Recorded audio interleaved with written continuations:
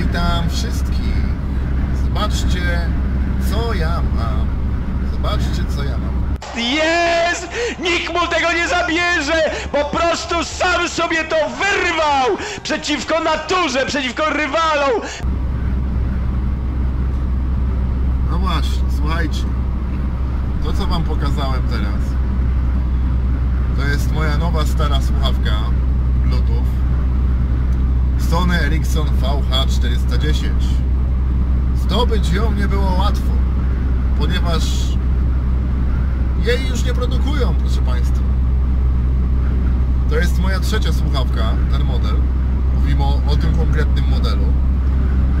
Udało mi się ją znaleźć przez zupełny przypadek, wyciągnąć z czeluści internetu, i to jest trzecia słuchawka, a pierwsza używana, bo pierwszą słuchawkę miałem nówkę, drugą miałem jako niby używaną, ale znowu bardzo była nówka. Ta była używana 2 miesiące. Dziękuję temu sprzedawcy, który ją sprzedał, bo mi zrobił wielką przysługę. Po prostu pewien człowiek miał słuchawkę i kupił sobie samochód z zestawem głośno mówiącym, nie była mu potrzebna, a ja mam super słuchawkę Bluetooth. Nie powiem, za ile ją kupiłem, ale powiem wam jedno, jak znajdziecie ten model, tu będzie pewnie zdjęcie, wrzucę, w cuglach jeszcze. Teraz zrobimy małe podsumowanie tej słuchawki. Dlaczego Sony Ericsson VH 410? Zacznijmy od wad tej słuchawki, żebyście mieli pogląd na to, jakie ta słuchawka ma wady, a przejdziemy potem do zalet, żebyście zobaczyli, dlaczego jednak warto ją mieć, tą słuchawkę, ten model. Wady. Przede wszystkim bardzo niewygodny przycisk do połączeń, ponieważ cała obudowa jest przyciskiem do połączeń. Dlatego też to jest niewygodne, bo poprawiając słuchawkę w uchu, kiedy, nie wiem, mamy czapkę albo chcemy poprawić sobie układ jej, bo nam się przesunęła w dół czy coś, możemy nieopatrznie przycisnąć przycisk i rozłącza nam połączenie, które prowadziliśmy. Druga kwestia jest taka, tutaj będą zawiedzeni wszyscy fani nowoczesnych technologii, że niestety, ale nie posłuchacie sobie muzyki przez tą słuchawkę. Nie ma takiej opcji, że włączycie sobie YouTube'a, MP3 czy audiobooka i w robocie nie możecie posłuchać. Nie ma takiej opcji. Ona tylko jest do rozmów.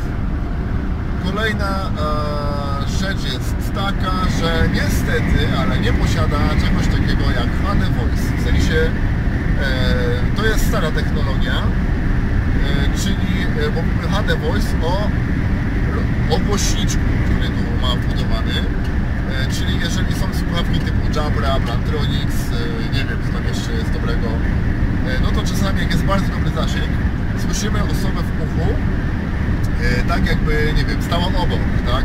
Mówiła co najwyżej przez cylafon, tak? Ale słyszymy ją wyraźnie i w ogóle. Tutaj nie, tu dźwięk jest taki jak kiedyś w telefonach komórkowych. Brzmi bardziej analogowo, ale brzmi. Do wady, co mogę jeszcze zaliczyć? No przycisk włączania, wyłączania, on jest tutaj, tu gdzie jest diodka pokazująca stan baterii. Jak widzicie, u mnie jest na zielono, powinno się pojawić przez moment przynajmniej, że jest. Nie wiem, czy było to widać, ale tutaj u góry właśnie jest przycisk na samym przodzie i jest taka dioda, która pokazuje stan baterii. Dosyć nieporęczna, niewygodna. Okej, spoko. Ale to nie są wady, które, nie wiem, dyskwalifikują tą słuchawkę. Bo co mogę jeszcze powiedzieć o powodach? No w sumie niewiele. Przejdźmy do zalet. Do tego meritum, które sprawia, że na ten model będę polował, dopóki gdzieś tam w magazynach, gdzieś tam u kogoś jest, może być używany, gdyby był sprawny. I teraz tak. Zalety, które powinny Was przekonać, żeby to coś znaleźć, albo jak znajdziecie, dodajcie mi linka, kupię sobie na zapis. Głośność rozmów, drodzy Państwo. 2 dni, słownie dni można rozmawiać. Nie rzeczowanie, 2 dni można rozmawiać. Ja tą słuchawkę odłączyłem wczoraj o 6 rano, przepraszam, nie dzisiaj o 6 rano, ponieważ wczoraj odłączyłem ją o 6 rano. 2 dni napieprzałem na telefonie i I jeszcze jak podłączałem ją w nocy, żeby się podładowała, bo wiedziałem, że trzeciego dnia nie wytrzyma, to jeszcze mi się świeciła diodka na zielono, że jest bateria sprawna. Niech mi ktoś pokaże nową słuchawkę Bluetooth w cenie około, nówka chyba 100 kosztowało złotych, czy tam 70, która potrafi zrobić takie coś. To szapoba, w ogóle kłaniam się nisko i mówię o czasie rozmów, nie o czasie czuwania, że ja sobie mam w uchu i nie rozmawiam, o czasie rozmów. Następna rzecz, zaleta tej słuchawki, słuchajcie, głośność. Przypominam, jak ktoś by nie wiedział, że parę lat temu nasz okupant, czyli Unia Europejska, wymyśliła sobie coś takiego, że urządzenia elektroniczne typu MP3, telefony i inne tego typu urządzenia, które mają słuchawki i odtwarzają dźwięki, nie mogą przekraczać określonej liczby decybeli. Czyli możesz sobie napieprzać przyciskiem plus, a musisz czasami, co powiedziałeś, bo nie słyszałem, bo Unia tego zakazuje. W tej słuchawce tego nie ma, słuchajcie, ja mogę w tym momencie rozmawiać z kimś. Wiem, że dookoła mnie słyszycie wiatr, bo mi na kolektorach słonecznych i tych powietrznych gra wiatr, bo wieje. I ja z rozmówcę muszę przyciszać, dosłownie, bo mi rozrywa ucho. Więc głośność tej słuchawki jest zarąbista i wolę mieć opcję, że mogę przyciszyć według potrzeb, a nie, że podgłaszam i nic nie daje. Jak w większości słuchawek typu dobra, Janosik, to już w ogóle porażka było, swoją drogą Janosik się popsuł, pewnego dnia spadł i nie działa, a naprawa jest zbyt nieopłacalna. Zresztą nie chcę tej słuchawki naprawiać, bo to jest zło. Mówię o Janosiku. Więc głośność tej słuchawki. Także macie po prostu super wyraźną głośność i producenci słuchawek zakładają, że teraz jak kupujemy sobie słuchaweczkę jakąś dobrą, no to jest oscypóweczką i jest cichutko. W samochodzie ciężarowym, szczególnie starego typu, jest głośno, w dostawczaku jest głośno, a my to mamy po to, żeby było bezpiecznie i wygodnie. To słuchaweczka jest bardzo głośna. Ja mam ją chyba teraz przyciszoną o 3 kliknięcia od poziomu maksymalnego i tak mam aż za głośno, więc jest spoko. Więc to jest druga ważna zaleta. Bateria i głośność słuchawki, czyli mojego odbioru rozmówcy. Ale teraz trzecia zaleta, która dyskwalifikuje wszystkie inne słuchawki tego typu. Zapewne nie jedna osoba, która obejrzy ten film, może jesteś to ty, jest przedstawicielem handlowym i szukasz słuchawki Bluetooth, a firma ci kupiła najtańszą z możliwych w markecie słuchawek Jabry, taka czarna z taką listewką, też czarną, bo to full bieda, na środku i po prostu słyszą ciebie, jakbyś stał w ulewie. W tej samej cenie mógłbyś kupić tą słuchawkę i masz taki mikrofon, człowieku, że ludzie się mnie czasem pytają, czy ty jesteś w trasie, czy w domu, bo tak dobrze ciebie słychać. A w ogóle, żeby nie kierunkowskaz, który może teraz wyrzucę, bo muszę zrobić żarówkę, to bym nie wiedział, że jesteś w samochodzie. Więc mikrofon jest po prostu potęga. Żadne tam obietnice, że HD Voice, że super jakość brzmienia, że super zbiera dźwięki. Po prostu działa to tak, jak powinno. Nie ma tu obiecanek, cacanek, tylko to chodzi, bo to ma chodzić, to ma działać i ma być wszystko ok. Kolejna zaleta, oczywiście ładowana jest na USB. Bardzo ważna zaleta, można podpiąć 2 telefony, tylko uwaga, w Jabrach zazwyczaj jest tak, że parujecie 2 telefony pod słuchawkę i z automatu macie podłączoną. Nie, ona musi być przełączona na tego typu funkcje. To też jest oszczędność baterii, bo możecie przełączyć się na one point, nie multi-point. Robicie to w ten sposób, że przełączacie przycisk włącznika na to, żeby świecił się zielono-czerwono i w tym momencie przyciskacie guzik minusa bodajże. Tak jest na instrukcji, instrukcja jest w internecie dostępna, nie ma problemu. I przełączy się na two-point, czyli mam 2 telefony podpięte, prywatny i służbowy. Nie ma problemu, można wyłączyć, robicie to z drugą stronę. Skąd wiecie, że się podłączyło? Bo dioda, mieszają się kolorki, jest pomarańczowo, kliknie 2 razy, wiecie, że to jest włączone. I teraz tak, dlaczego tak opiewam w każdym filmie tę słuchawkę? Ponieważ ona powoduje, że nie muszę się już denerwować. Jabrę w ogóle mam gdzieś w domu wrzuconą w szpargały, że awaryjnie mogłoby być. Ale z tą nie muszę się przejmować, że odłączam o 4 rano, bo tak zazwyczaj wstaję.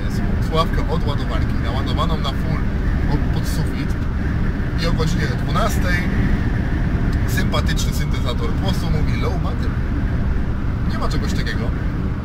Jest po prostu komfort, że 2 dni nie muszę myśleć o tym, że zaraz mi padnie słuchawka i mogę rozmawiać ile tylko chcę.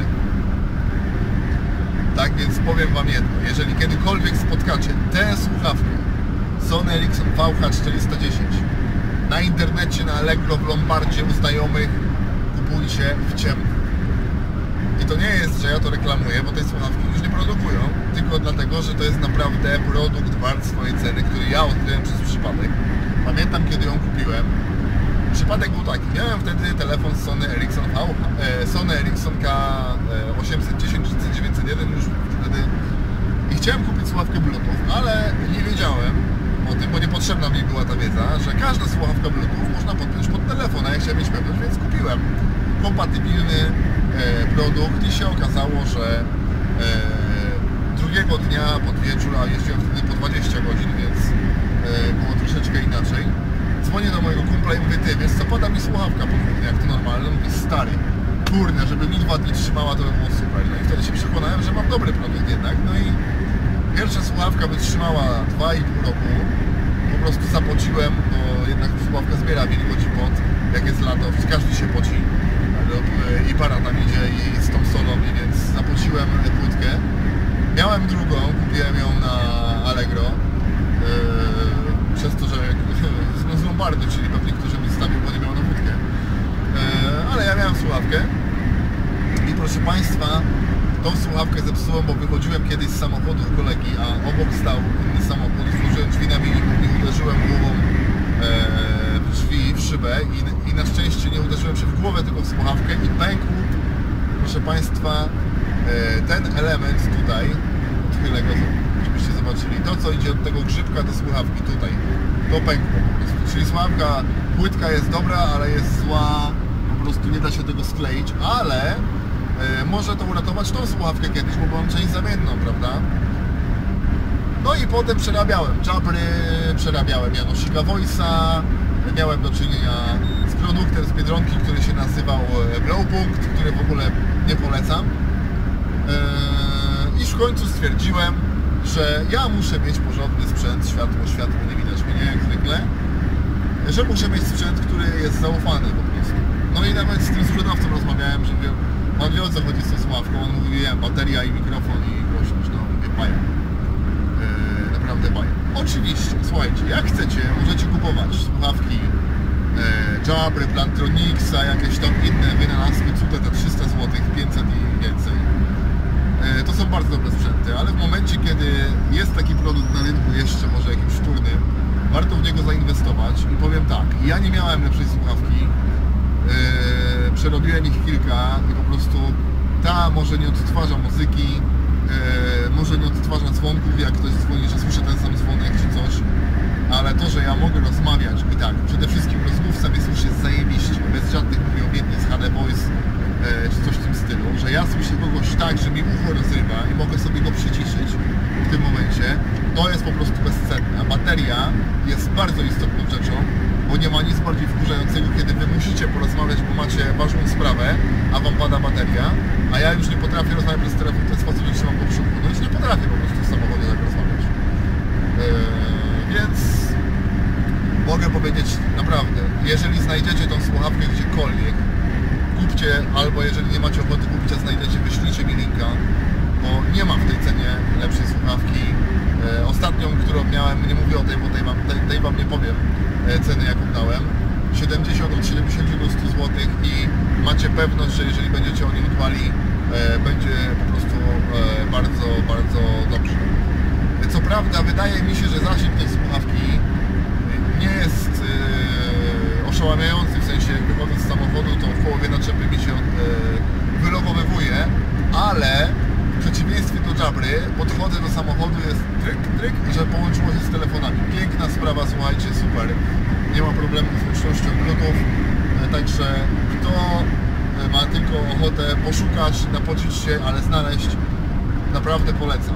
I wszystkie te nowe sprzęty, które oferują nam markety, próbują nam wcisnąć, nie są po prostu w stanie dorównać tej oto zajebistej słuchawce Bluetooth. Oczywiście, kiedy ta mi się popsuje, bo kiedyś na pewno to nastąpi, mam nadzieję, że 2 lata co najmniej będzie ze mną ta słuchawka. Już pewnie kupię sobie Plantroniksa, jakiegoś tam lepszego, ale póki co ten sprzęt jest niezawodny. No, z mojej winy, jedną zapłaciłem, drugą połamałem, ale warto było szukać, aby ją znaleźć. Szkoda, że Sony Ericsson już nie istnieje ta kooperacja tych dwóch firm, że jej nie produkują, bo mogliby zbić niezły hajs. Niektórym może przeszkadzać to, że to jest jednak dźwięk nie HD voice, w sensie odbiór, tylko normalny, jak kiedyś w telefonach tych z klawiaturą było, ale gwarantuję Wam, że ta rozkosz rozmowy na tej słuchawce sprawia, że te mikrowady, którym jest ta obudowa i to, że ten przycisk to niweluje wszystko, tak? Jeżeli można muzyki słuchać. Powiem Wam tak od siebie, że jak mój kolega próbował mi naprawić pierwszą, ją rozebrał, to praktycznie pod tą obudową tutaj po całej długości jest bateria. To jest potężna bateria. Przy okazji muszę Wam powiedzieć, że ta słuchawka jest tak wygodna, że jak wkładam ją do ucha, to czasami zapominam, że ją mam. Miałem taką sytuację 5 lat temu, jeszcze jeździłem dostawczym samochodem, że kiedyś ją 3 razy szukałem wokół siebie, bo myślałem, że ją zdjąłem i że po prostu jest gdzieś obok. Dopiero spojrzałem w lusterko, zobaczyłem, że mam ją w uchu. Taka jest, drodzy Państwo, prawda. I mało kiedy mogę powiedzieć tyle pozytywnych rzeczy o jakiejś rzeczy, którą mam wokół siebie, a przypomnę, słuchawka Bluetooth w dzisiejszych czasach, albo zestaw głośno mówiący, to nie jest fanaberia jak kiedyś, że o, ma słuchawkę. Przypominam, mandat za rozmowę przez telefon komórkowy w ten sposób, szczególnie jak jest smartfon, to bardzo widać. To jest, drodzy Państwo, 200 zł i 5 punktów karnych. Poza tym, jak gadamy przez telefon przy uchu, spada nam koncentracja. Zobaczcie statystyki, odkąd wszedł ten przepis, że nie wolno, ile wypadków jest mniej. Szczególnie w korkach te kobietki tam se pudrują nosek, rzęski poprawiają i na telefonie piszą. To jest po prostu katorga, nienawidzę tego. I ja sam zobaczyłem, jaka to jest wygoda. 2 ręce wolne na kierownicy. Mogę rozmawiać. Mam dookoła siebie wszystko pod ręką i nie muszę robić tak czy tam tak i biegu przełączyć. Szczególnie, że mamy od 3-4 lat nielimitowane minuty na telefonie, co sprawia, że po telefon sięgamy coraz częściej. Także to nie jest tylko recenzja tej słuchawki i opiewanie, jaka jest wspaniała, ale również apel, że słuchajcie, naprawdę, jeżeli zastanawiacie się, czy kupić słuchawkę, czy nie, to nawet byle jaka, ale ma być, a jak już ma być, to kupcie coś, co nie będzie Was wkurzało, bo słabe baterie, nie wiem, co się dzieje z elektroniką w tym momencie, ale produkty są bardzo postarzane w takim kontekście jak spisek żarówkowy. Baterie trzymają coraz krócej. Ja mam cały czas pod ładowarką Janusika. Mój smartfon też ostatnio stał się prądożerny, ale znalazłem przyczynę i po prostu aplikacja pewna zabierała dużo prądu, ale ktoś, kto nie wie, po prostu będzie się z tym męczył, a to jest bardzo wkurzające, że ja ciągle muszę po prostu szukać po kabinie kabli i podłączać ładowarki, więc to jest komfort. 2 dni, słuchajcie, 2 dni. Ja wiem, że Plantroniksy też to potrafią, bo słyszałem, że mówiliście, nie wytestowałem Plantroniksa jeszcze, ale to jest zwykła słuchawka Bluetooth, która ma to wszystko, co te drogie słuchawki za 250 zł i drożej. Do tego jest bardzo mała i oczywiście pięknie pasuje, to mam taki chwycik, można ją sobie włożyć. Przy moim trybie pracy ja praktycznie mogę sobie podłączyć ją na całą noc, się ładuje, po godzince już mi się wyświetla, że się naładowało.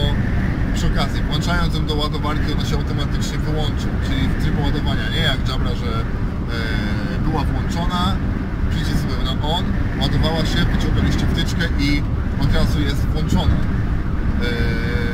Tutaj nie, tu trzeba wcisnąć przycisk, poczekać 3 sekundy, lampka się zapali, zielona, że bateria naładowana, stan gotowości, nie widać mnie znowu. i wszystko jest bardzo dobrze. Wiedziałem, że wyjdzie mi ponad 20 minut z tego co widzę, ale dawno nic nie nagrywałem w ciężarówce, a czekałem na ten moment, aż ona przyjdzie, bym mógł podzielić się z wami tą informacją. I teraz tak, to, że ja tą słuchawkę mam i o niej mówię, to nie znaczy, że jestem takim jakimś egoistą i mówię, ja mam, wy nie macie. Słuchajcie, skoro ja znalazłem w internecie, to wy też ją znajdziecie. Nie wierzcie opiniom na Ceneo, na tych innych porównywarkach, bo ludzie zawsze będą wiedzieć, super słuchawka, fajna słuchawka. Chcecie wiedzieć, jaka jest słuchawka dobra? Są fora, jest Facebook, grupy ciężarówek, grupy elektroniczne. Ludzie ci prawdę powiedzą. Jest taka popularna słuchawka Nokii, też niedługo będę ją testował. Pewna osoba ją ma, chce ją sprawdzić, jak to jest. Ale wierzcie mi, że w momencie, kiedy wy teraz mnie słyszycie, jak słyszycie, bo jest wiatr, to ktoś do mnie zadzwoni i on w ogóle tego wiatru nie słyszy. Nie wiem, co Sony zrobiło, ale takie filtry tam dało, że to jest po prostu coś pięknego, coś wspaniałego. Jak się okazuje, że nowe jest wrogiem dobrego, to tak samo. To jest fajna słuchaweczka starej technologii i ja bym chciał, żeby ona była na półkach nadal. Że szkoda, że przestali ją produkować, bo to jest produkt naprawdę udany. Gdybym mógł, to bym, nie wiem, chciał, żeby jakaś firma inna przejęła patent i po prostu zrobiła jej inną obudowę. Żeby przycisk był po prostu na samym końcu, to logo Sony Ericssona. Popatrzcie, tu jest jeszcze logo, normalnie Sony Ericsson na nim. O, tu mógłby być ten przycisk tylko umiejscowiony tu przy słuchawce. Tu jest gniazdo ładowania, wygodna gumeczka, prawda, nie przeszkadzająca konstrukcja i po prostu i gitara. No. Co tu więcej powiedzieć? Jeżeli ją gdzieś znajdziecie, to albo kupcie dla siebie, albo dajcie mi znać, że ją znaleźliście. Ja bardzo chętnie każdy mi puści. Jaka jeszcze tylko jest gdzieś w magazynach, w lombardach, gdzieś po szufladach u ludzi w domach, bo ja chcę jak najdłużej cieszyć się dobrą jakością w miarę dobrej cenie. Naprawdę, w miarę dobrej cenie. Przy okazji tutaj mogę powiedzieć o tych kablach. To jest kabel, słuchajcie, firmy EXC. Dostępne w marketach chyba Leclerc, na pewno są. Kable bardzo tanie, a dobrej jakości, super ładują. Nie trzeba kupować kabli jakichś tam drogich, bo te kable naprawdę dają radę. Telefony tym ładuje, jest spoko. A sami wiecie, jak ją mam nie hopla na punkcie elektroniki. Ja po prostu lubię, jak jadę samochodem i się nie muszę przejmować. I w tym momencie od jakichś 3-4 tygodni mam wszystko poogarniane, że wszystko działa. Odpukać w niemalowane, 3 razy obróć. Jest spoko. Także słuchajcie, dobra, bo wiem, że film będzie długi, jak zwykle rozwinęło się to w formę wykładu. Jeżeli chcecie, to polecam. To pamiętajcie, Sony Ericsson VH 410, słuchawka Bluetooth, która naprawdę usatysfakcjonuje każdego. Powiem wam, że gdybym miał firmę i miał pracowników i mógł cofnąć się w czasie, to bym kupił chyba na hurtową ilość tej słuchawy.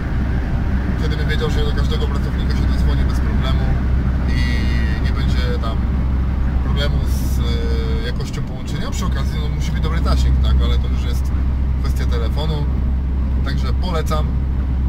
A, jeszcze taka sprawa. Jeżeli znacie produkt o podobnych właściwościach, napiszcie mi w komentarzu, że używam na przykład takiej słuchawki, jest spoko. Bo ja nie mówię, że nie ma lepszej słuchawki w ogóle, ale nie chce mi się kupować na przykład 500 słuchawek, żeby przetestować, tak? Po prostu wrzućcie, co używacie, ja potem będę miał to w komentarzach i może kiedyś popytam ludzi faktycznie, albo sprawdzę u kogoś, czy tak jest. Bo w pracy kierowcy to słuchawka Bluetooth jest bardzo ważna. A tymczasem borem lasem kończę ten film. Kiedy wrzucę, nie wiem, celowo nie podałem żadnych stachografów, bo stwierdziłem, że to nie ma sensu, bo ja ostatnio filmy opublikuję z opóźnieniem. Wszystko przez wiele projektów, które się wokół mnie dzieją. No, ale wiedziałem, że jak przyjdzie ta słuchawka i minie parę dni, to nagram film, także proszę bardzo, tutaj model, prawda, prezentuję na modelu, czyli na mnie, jak to wygląda. Sony Ericsson VH 410. Super sprzęt, polecam. Na razie, hej.